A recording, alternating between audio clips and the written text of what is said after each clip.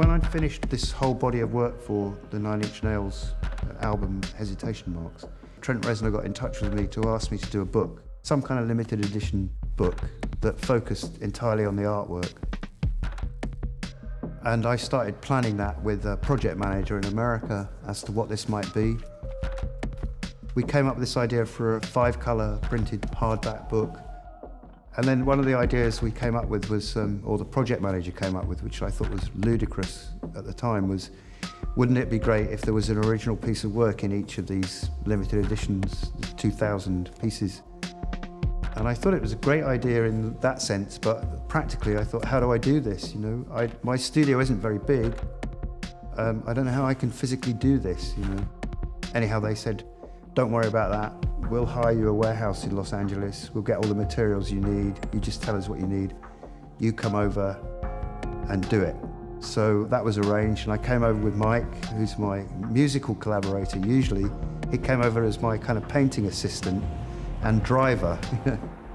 He came out, and we spent 3 weeks solidly painting these huge canvases, which were then cut down into 2,000 pieces, about 6 inches by 4 each, which is then going to be framed in this Corten steel, quarter-inch Corten steel, which you just spray it with a demister and it rusts and seals itself. Each one of those is going to be different. In every one of these limited editions, every piece of artwork is going to be different. Every frame is going to be different. Hesitation Marks came out of lots of conversations with Trent and emails, winging backwards and forwards about what this could mean. I mean, Trent came to me first saying, the tracks I'm making are kind of referencing that period when he was making The Downward Spiral. He'd been talking about how it had taken him a long time to get over that period and to understand it and understand what he'd been going through and to lose the bitterness and the aggression and the confusion of all that, and to impose some kind of order on his life again and harness all the energy that came out of that period into what he was working on now, which was this new album. While we were talking, I was saying, well, on one of our conversations, I said, I'm really interested in kind of forensics and a kind of anthropology of forensics, of using this as an analogy of coming into it, like, for instance, a crime scene after the event. And there are just traces of evidence of something that may have happened in there. And from those traces, one has to somehow speculate or try and find the answers as to what has actually happened.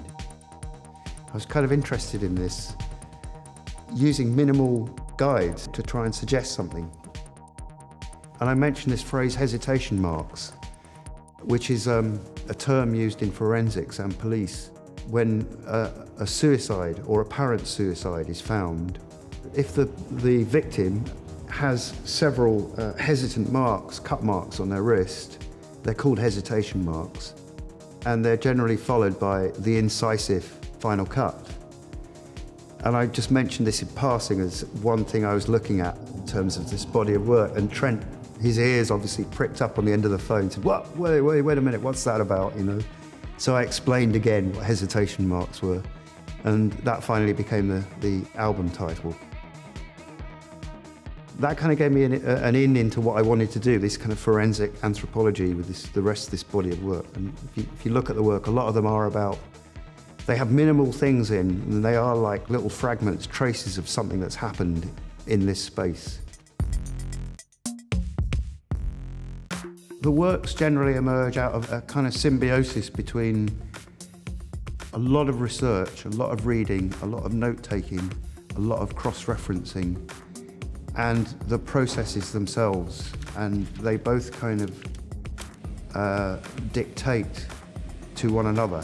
They sort of work together. So the processes, the chemicals I use, the materials I use, the sort of chance elements, the stuff that happens with the work, then takes me back to the ideas, the main ideas that I'm trying to work with, and maybe reshapes them slightly. And similarly, I might come across other ideas, sort of tangential ideas, that then reshape what I'm doing physically.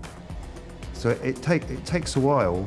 This kind of exchange goes on for a long, long time before something new starts emerging, something very coherently new starts emerging.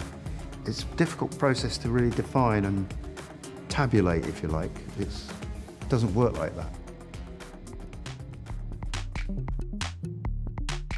The piece Cargo in the Blood, which features these photographs of me that my father had taken, was chosen as one of the album covers by the band. It wasn't up to me what they chose. I gave them all this artwork and said, use it as you will. And it just so happened they chose that one, which was really important to me. I don't know if they realised how significant that piece is to me, so I'm quite pleased that they did choose it. And as a title, Cargo in the Blood, it became a bit of a fixation with me. This title seemed to sum up everything I've been working on for the last 5-10 years. This whole idea of something that can be carried in the blood, and it could be good or bad. Something that could be character building, something that could be destructive, something that could be positive. I found the title to be a kind of a useful and a strong title. It's kind of got a graphic strength to it, and yet it's elusive as well. I'd moved up to the Lake District. I'd been there 2 years. I had a young son who was 2, and I was doing a series of work, a 1-year project for the Royal Shakespeare Company, and I was having a cup of coffee outside, a beautiful spring day, watching my local farmer with his sheepdog herding the sheep, and the phone rang, and it was my first experience of a conference call, and there were 3 voices on the end of this line in 3 different cities in America. One of them was Trent Reznor, one of them was his then manager, and one of them was his then designer. And they introduced themselves, and I'd heard their stuff before, I liked it. And they said they're thinking of bringing another album out, and would I be interested in doing imagery for it? And we talked for about half an hour on the phone while I was watching these sheep and thinking, this is very weird. And at the end of the conversation, I'd kind of got it. I knew what I needed to do, and I just started work straight away. Again, a bit like this project, the hesitation marks for Nine Inch Nails, I became so immersed in the work, I ended up producing about 30 pieces of work, and they probably were only looking for one, you know. And I had them all photographed and sent the photographs over to Los Angeles, and they liked them a lot, and they started producing all these different versions of covers and singles and things from all this artwork, and it went multi-platinum, and it did really well.